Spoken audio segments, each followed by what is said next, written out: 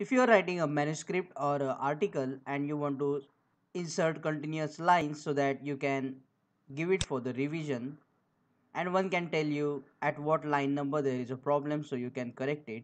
To do that, you can insert this continuous line number.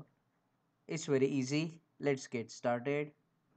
To insert continuous line number, click on the layout tab. Under the layout tab, here you will see the option line number. Click on the drop down to show line numbers option. You will see the option continuous. Click on it, and as you can see, the line numbers have been added. And if we go to the second page, there is a continuous line numbering.